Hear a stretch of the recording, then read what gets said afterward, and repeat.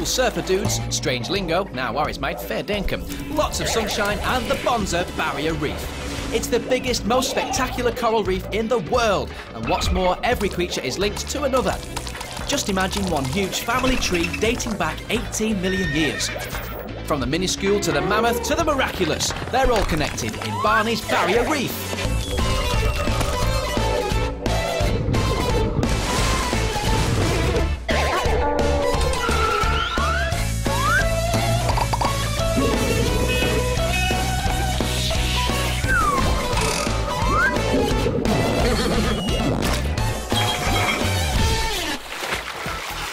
Oh, foggy mask, can't see. Oh, I've lost my goggles. Can't see either. This is why to see clearly underwater, you've got to have a well-fitting mask, or one that's really clear.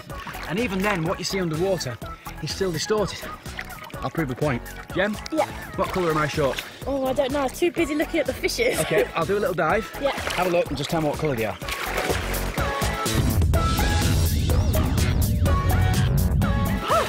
Brown.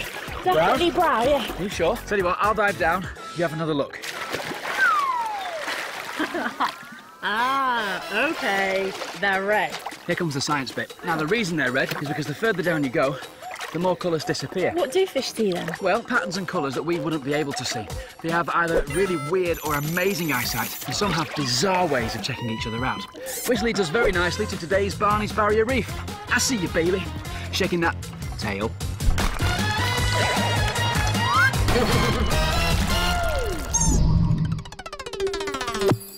Our first super-sighted species is this little fellow, the damselfish. And damselfish are hard to miss. They're very colourful. But if fish can see so well, why do they need to be so bright? I mean, they look good, but why else? Well, it's mainly so they can tell friends from enemies. Oh, I guess it's a bit like an outfit worn by a whole team or something. Exactly, like a football strip. Obviously, that tells us whether someone supports your team or the opposition. It's a bit similar. This team might play for Chelsea FC, for example. Or Summerpool United.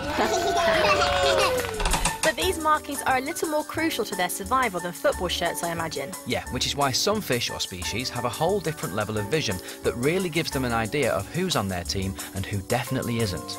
Don't they just see lots of yellow fish? Because that's all I can see. Well, this is the underwater world we're talking about here. You've heard of UV light, yeah? Yep, it stands for ultraviolet. It's the light from the sun that sun lotion protects us against. Exactly, well done. Well, damselfish can actually see ultraviolet light, and each fish has special markings in ultraviolet that only the others can see. Oh, my brain hurts. You've lost me. It is a bit technical. Watch this. This is how we see the damselfish. Ah, pretty, but quite plain, though. Exactly. But this is how damselfish might see other damselfish. Can you see all those patterns? Oh, yeah. So that's their individual football strip. Exactly. Cool, isn't it? So our delightful damselfish see patterns that we can't see at all through their unbelievable ultraviolet eyes. Cool, eh? OK, my turn. Here's our super sight contender, number 2. Wake up, mate. Oh, don't mind us. We're only presenting a TV show. That's better. Ah, the crocodile. Or should I say, croc-eye-dial. Am I to understand from that extremely rubbish joke that you know all about his eyesight? Yep. This is a saltwater croc, or salties, as the Aussies like to call them. They have pretty good eyesight both above and below water, which is partly what makes them so deadly. Not forgetting the fact that one croc can weigh as much as 15 people. And they wouldn't be so good at hunting if they couldn't see so well now, would they? So what's their secret? OK, there's one eyelid at the top, here's another eyelid at the bottom. OK, so far so normal. And here is a third eyelid. Ah, a third eyelid, that's weird. Why does he need 3? The third one is known as a nictating eyelid, which means blinking eyelid. Show off. It's a clear eyelid that cleans the eye with fluid from the croc's tear ducts. Ever heard the phrase crocodile tears? I have. Oh, OK, so crocodiles do cry. Yes, but not because they're sad. They're just washing their eyes. But the eyelids help them see clearer both on land and underwater. So they can stay very still doing their impression of a log until they're ready to strike. Goodbye, cute animal. That was a wallaby. You're right there, that was a wallaby. Its most powerful form of attack is called a death roll, where he grabs his prey and rolls it underwater. And nothing is safe from this big guy. I bet he eats anything. Yep, anything and everything, including humans if we get too close. Well, I won't be paddling in Crocodile Creek. They don't have a real taste for humans, but can be aggressive. One croc hassled some fishermen so much he had to be locked in a police cell to calm down. Oh, come on, no way. Crocodile criminals. If you ask me, their super strong jaws, their super size and their speed are enough without the extra help on the eyesight front. Their third eyelid gives them heaps of advantages both above and underwater. Oh, this is getting embarrassing. Those damselfish can see better than us as well. Yep, the damselfish and crocodile are connected because they have superhuman sight underwater. Okay, so who's our next super-sighted sea dweller? Well, I couldn't resist this beautiful, graceful turtle. Look at him go. Definitely one of the reef's best swimmers. Oh, tell me about it. These guys can swim more than 2,000 kilometres in one go. That's like swimming all the way around England and Scotland. Yeah, in the water they can see really well, much better than us, with a special spherical eye lens, which they need to see their food. So they must qualify as one of the best ocean lookers. Not that kind of looker, obviously. Well, it all goes swimmingly for the turtles until they hit dry land. Why, what happens then? Well, they're a bit rubbish, really. They become short-sighted and tend to have a habit of not looking where they're going. Oh, well, I would offer to give them a lift back up, but they weigh 160 kilograms. That's the same as 40 cats. Or one very big one. So how do they link to the sharp-eyed croc? Well, they're connected because they can both see above and below water. Okay, so turtles have a mini link to the croc, but who's our main croc connection? Hang on, where's all the water gone? These are mangroves. They're kind of small forests near the edge of the barrier reef. They help hold the coastlines and islands together and stop dirt spilling into the ocean. What are you looking at? More importantly, what are we looking at? Is it a shrimp, a newt, a fish? He is a mud skipper. Now, these truly are fish out of water. Hey? He's a fish, but they live out of water for most of the time. They have this cool technique of holding water in their mouth and gills, which allows them to breathe on land. They can also breathe through their skin. Breathe through their skin. Now that's a new one. Well, for fish, they're pretty rubbish at swimming, and that's why they do this weird skip-hop movement. Aha! Mud skippers. Okay, now I get it. See, there you go. And if they were held underwater, some could actually drown because they need air to breathe. That is so weird. I've never heard of a fish that's scared of water. But, Gem, the best thing about these guys, their eyesight. And they certainly have big eyes for little creatures. They're funny-looking things, aren't they? With their fat necks and googly rainbow-coloured eyes. And those googly rainbow eyes are on stalks. They have 200-degree vision of the world. In other words, they can see in panoramic vision. You mean they can basically watch their own backs? Yeah, without even a tiny turn of the head. And like the croc, their eyes are designed to see both under and above the water. Cool for a critter about 100,000 times smaller than the croc. The mantis shrimp cleaning out his hole again. He's a busy little thing, isn't he? Oh, look, he's waving. Hello. Hello. As well as being the ocean's tidiest creature, take a close look and you'll find out that he's not just any old shrimp. Well, this one looks like an alien from a certain angle. Those eyes may look like mini microphones. Testing, testing. But they're busy checking out everything around them. He has the eyesight that superheroes could only dream of. Each eye can move on its own, and they have 360-degree vision so they can see all around them. Each has 3 pupils. With these, he can see things broken down into 3 overlapping fields of vision. Do you know what, Gem? His eyes are so super techno, he can't even fit them in his head. It's the central pupil that has the real supervision. It scans an area and colours the image in and kind of refreshes the other 2 pupils, so they work well together as a kind of team super eye. And what's more, his world is in proper Technicolor.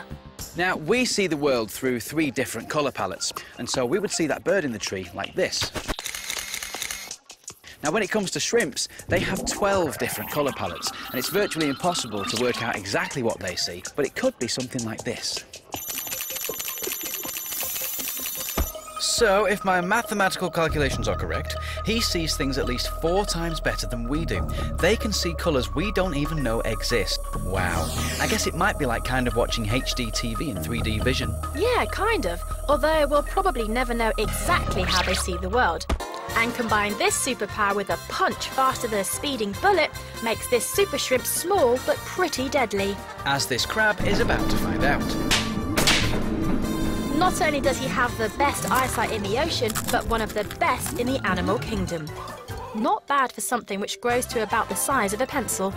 If this shrimp was human, he'd be a superhero or a supervillain. Or very, very scary and kill us all. Yeah. And you thought the mud skipper was cool because he could see all around him. So our super seeing shrimp is connected to the panoramic mud skipper through his amazing superhuman eyesight. Step up our next contender. From a shrimp with superpower sight to the pistol shrimp that can barely see. That's the wonderful and weird world of the ocean for you. Are you sure he can't see? He's making a good job of digging up the sand for something with no eyesight. Well, that's only because he has his buddy, the goby fish, keeping watch for him. What? The fish and shrimps are mates? I thought the fish were just hanging out. No, these two are busy mates. The shrimp lives in a burrow in the sand, along with the goby. Looks like the shrimp's doing all the work, though. Well, the goby's watching for danger. That's why he's nicknamed the Watchman Goby. The shrimp has really bad eyesight, so the goby does the seeing for him. Assuming they can't speak, well, you never know in this weird watery world, how does the shrimp know what's going on if he can't see? Well, the shrimp contacts the goby using his antennae, and when danger approaches, the goby flicks the shrimp with his tail, and they both dive for cover in the hole. But he's not as brave as our boxing mantis shrimp, though, is he? So our shrimp is connected to our shrimp. One has superhuman sight, but the other uses his mate to help him see. Time for a reef cap of our creatures who see and want to be seen. So we started at the damselfish and got all the way to the blind pistol shrimp. Let's talk about the damselfish, Gem. What makes these guys stand out so clearly to their mates? Easy, they're beautiful ultraviolet markings. Amazing. Ah, yes. But what's so special about our croc eye dial? That's the second time you've used that joke, and probably that's 2 times too many.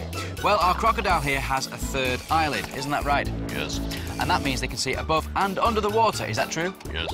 Like the turtle, but bless him, he's rubbish on land. Okay, who came next? Easy, the big-eyed and fat-necked tiny mud skipper with his panoramic vision of land and sea. Your turn. Okay, next was one of the shrimps. Oh yeah, the mantis shrimp. With his 3D supercolour vision, ludicrously good for a shrimp. Which leaves us with our badly sighted pistol shrimp, who relies on his buddies, the goby, to tell him when he's in danger. Quite a selection. Whoever next? I don't know. Silent, ghostly, and deadly. I'm scared. One of the most venomous creatures in the world, the box jellyfish. Get out of the water, bikini lady! Box jellies are practically invisible to us, which is not so good when you're paddling. They have 5,000 million stinging barbs, 60 tentacles, and 24 eyes. 24? Why so many? All the better to see you with. They have eyes all around their head. So they really do have eyes in the back of their heads. And the sides. Oh, great. You really don't want something that has 5,000 million chances of stinging you to be able to see you from every angle. What's doubly weird is that despite the fact they don't have a brain, they have a pair of eyes on each of their 4 sides that are really similar to human eyes. They have a lens, retina and iris. It's a bit of a scientific puzzle. No brain, but eyes that can see really well. Oh, I don't understand. You're not the only one. It's one of those ocean mysteries. Okay. Now this is how they might see, and this is a close-up of a jellyfish eye. Ooh, weird or what? I mean, I always thought they were just jelly-like floaty things. Far from it, but because box jellies use vision to hunt, they're a bit lost at night, and that's the best time to find them sleeping. That's crazy. Box jellies have 24 eyes and mantis shrimps have 3 pupils in each eye. So the box jelly must be connected to the mantis shrimp because they both have multiple eyes.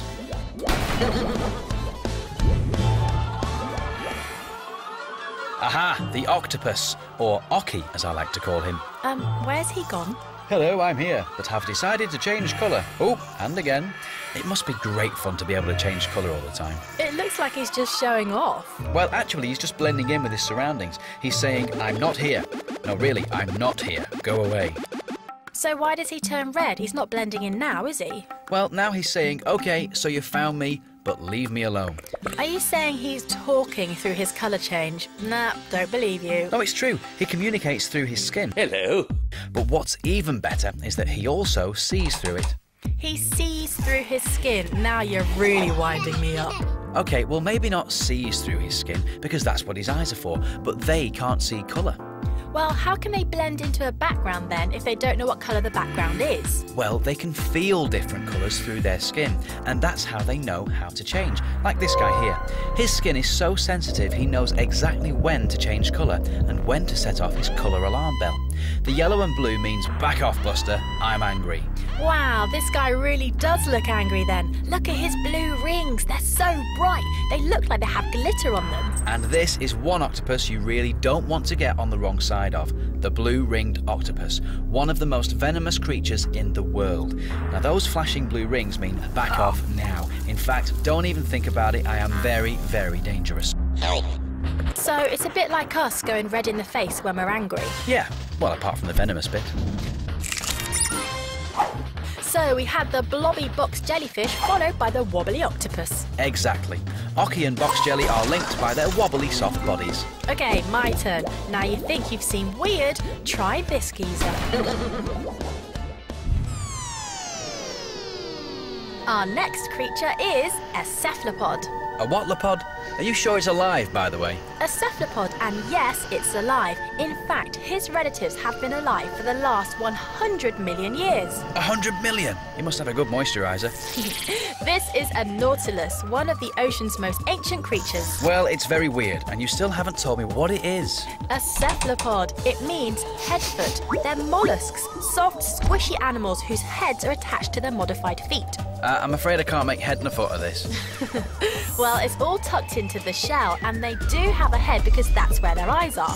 They don't look like they've got good eyesight, though. Look at them bobbing around like that. Well, it's amazing these guys can see it all. For starters, they're very old and could see pretty much before anything else could see.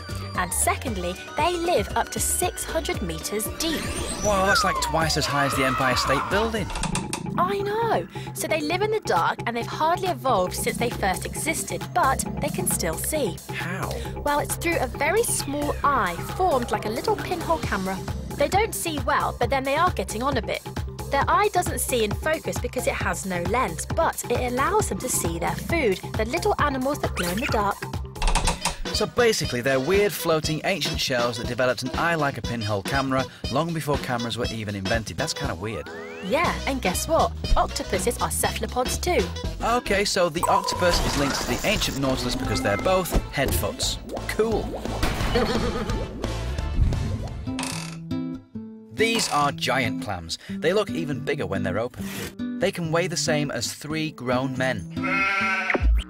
They're mollusks, so they're related to the slugs and snails. Okay, so they're part of the squishy, slimy family. Well, they're squishy on the inside, but not on the outside. No one really hunts these guys when they're this big, which is probably why they can live to more than 70 years old. Whoa, that's impressive. A pensioner clam. But that's not the best bit. They have not 1, not 2, but hundreds of eyes. Do you know what? I think we might need the assistance of Dr. Barnacles. Okay, here's the science bit. Listen and learn. Clams are home to the zooxanthellae. Why do they have to make these names so complicated to pronounce? The what? The zooxanthellae, Gemma. They're tiny plants that live in several types of animals exposed to the sun, which makes them solar-powered. Can we just call them zoos? Sure. So, to give the zoos, as we call them, the light they need, the clams push their colourful lips outside their shell into the sunlight. That leaves their delicate inside tissue exposed to any fish wanting a nibble. But the clam has these clever cells that can tell slight little light changes. Ah, like eyes. Yes, well, very basic eyes, but basic's fine when you have hundreds of them. When they see a shadow of a passing predator, the clam pulls itself in and, just to be on the safe side, pushes water out of its siphon. Ah, and I thought that was his bottom. How come we don't have hundreds of eyes? They'd come in really useful, I think. The ancient nautilus has simple eyes too. So the clam is connected to the nautilus because they both have very basic eyes. But they're not the only link to our nautilus shell. During the day, the barrier reef is a cheerful place, full of animals going about their business, from the weird and wacky and playful to the craziest colours. But once night falls, it's a whole different ocean. And This is when the night owls come out to play. Or in the case of these white-tip sharks, to hunt. The white-tips are one of the reef's most common sharks. They're asleep during the day. Which is why the reef looks a lot happier then. They have complete night vision. During the day, the pupil in their eye is small to restrict the amount of light coming through. But at night, the pupil gets much larger to allow more light in so they can see more. And allow them to spot any prey that was silly enough not to go to bed earlier. Now, sharks are twice as good as cats at seeing in the dark. They may only be able to see in black and white, but their clever eyes allow them to use the moon, stars, or any available light to get around. White-tips have clever ocean eyes that don't need light to see, just like the Nautilus. So they must be connected to the Nautilus, as they can both see in the dark. Let's catch up on our ocean wonders so far. Time for another reef cap. So, our super-sighted shrimp is linked to another creature with superhuman sight. I'm going to give you a clue. He's deadly and invisible. Easy, the box jellyfish, with 24 eyes, far more than he needs, I'm sure. But who is the box jelly's wobbly connection? The octopus. He sees through his skin. Weird, but pretty cool, I think. OK, our Nautilus is connected by the fact that he's also just a head and a foot. Head foot.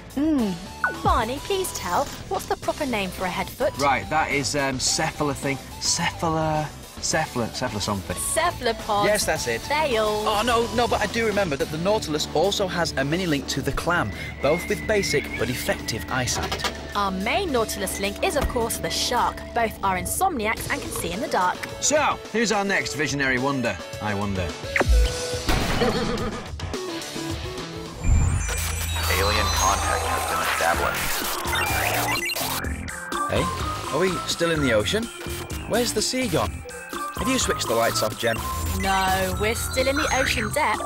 This is the flashlight fish, named after flashlights because they flash their lights at each other. A bit like this. This means hello, Chuck. What you can see glowing is bioluminescent pouches underneath the eyes. The fish use their glow to find food and communicate with each other. Incoming transmission. Well, can they turn it off? Yeah, handy, eh?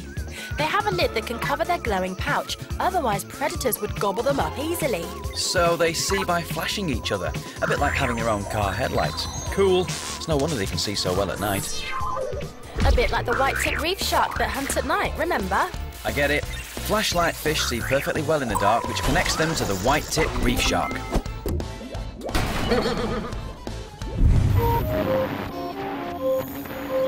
Wow, who's this crazy colour changer?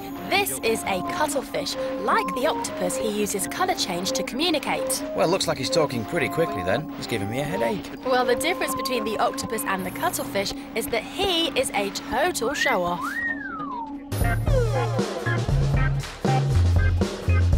I just wish he'd make his mind up what colour he wants to be. Well, cuttlefish certainly make use of their colour-changing skills. They use it to blend in, but also to chat and flirt. Flirt? Yep. The males have a moving, rippling colour running down their back. That's them trying to get the attention of the females, and it definitely works. It's slightly hypnotic. Look into my eyes, or rather, look into my ripples. It looks like the females are saying, I see you, baby. Oh yeah, and it works okay, as you can see by the face sucking going on. But I can't see how they're all linked to the flashlight fish. It's easy. They both use vision to communicate. The cuttlefish through colour effects and the flashlight fish by flashing their little torches. Thanks for clearing that up. Okay, next. Why, Mr. Fish, what a big mouth you have. He's called the Napoleon wrasse, or the humphead wrasse. Ah, he has got a hump head. In fact, I couldn't have put it better myself. So what's so special about this geezer, apart from the fact he must have the biggest gob in the ocean? Well, he's another ocean flirt. He blushes when he fancies a female. Ah, so he has got a soft side. He doesn't look the romantic type. What's weird about these guys, or girls should I say, is that they all start out as females. Hey, how does that work? Well, they all live under the protection of one male, who kind of looks after them all. And then he chooses who he wants to mate with. Huh, lucky him. And when the males want to flirt, their hump darkens. I suppose you could say they wear their heart on their hump. Well, I guess it's a different way of saying, I fancy you. It's like the dazzling cuttlefish who also uses colour to get attention. So our romantic but not so handsome Napoleon wrasse is connected to the cuttlefish, as both like to flirt and communicate using colour change. So who's our next visual wonder? You don't often get the chance to use the phrase, "I've got you stuck to my face." Gem, have you changed the show to make it all about romance? There's even more fish flirting going on. Or are they stuck together? Nothing to do with me. They are cute though. I think they're dancing cheek to cheek. Or maybe the little one's just a little too forward. The big one could be saying, "Here, back off, lass, give me some space." Well, they're flirting actually. Not very subtle, is it? The reason they recognise each other though is because they change colour from babies, who are this colour, to females who end up looking like this. But even stranger, they all change colour again when they're older and turn into a male. What? So the females change colour and then into men? Well, that's weird. I know. This is another example of how fish recognise each other. They know who to hook up a mate with and when to do it. Clever, eh? Colour change links the parrotfish back to our blushing Napoleon wrasse. And this links us right back to our first contender, the damselfish, who recognise each other through their ultraviolet markings, which only they can see. What a cool collection of connections. Let's see those again. I agree. Very good. Okay, first up, damselfish and crocodiles are connected because they both see better than humans. The turtle was next, a mini connection, because they can see both above and below water, like the croc. But not as well on land. Your turn. I need a clue. Ah, the mud skipper with his 200-degree panoramic vision. Linked to our other super-sighted little guy, the mantis shrimp. Followed by the pistol shrimp, another mini connection. They can't see as well, but they have their mates the goby fish to give them a hand. So who's next? The octopus? Nope, another wobbly animal though. The box jelly, of course. Deadly, venomous, and with 24 eyes. The next connection is the octopus, who talks by changing colour. And he is A cephalopod. Barney, you've got it. One of them. Thank you. Yeah. the nautilus, as old as the ocean, but can still see in the dark through his pinhole camera eye. And it's linked to the clam with the hundreds of basic eyes. A mini connection because our night hunter, the shark, can also see in the dark. Like the flashlight fish. And they are connected to the cuttlefish, as they both use flashy visual techniques to communicate. So we are left with our two flirters, the Napoleon wrasse, another colour communicator. And last but not least, the smoochy parrotfish. They stick together in more ways than one. Barney? Yeah. Are these yours? Oh, you found them, cool. Well, I've confiscated them. I mean, fish might not see quite like we do, but with their super-sighted vision, I think they deserve better. Well, they're my favourites.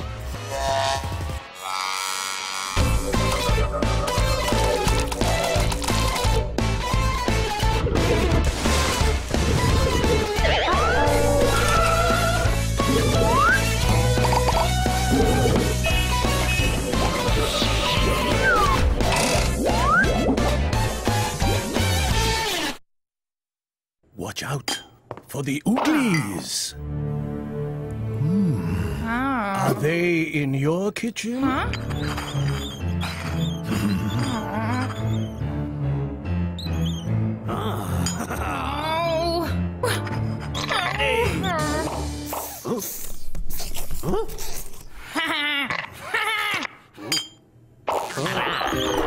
Ooglies starts Monday at 5:45, the CBBC channel.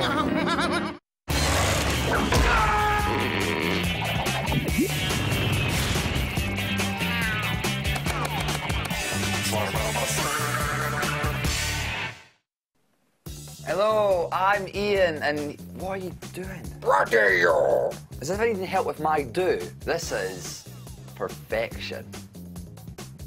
What? I'm just trying to help. Don't need your help. And what's this? It's a fortune of I just got it, don't worry. fortune and glory. It's a pet show. Are you having a laugh? You having a laugh? You having a laugh? What do you mean? Look at all these pets, they're all majestic and beautiful. And you're just a furboard on legs. Oh, don't worry here.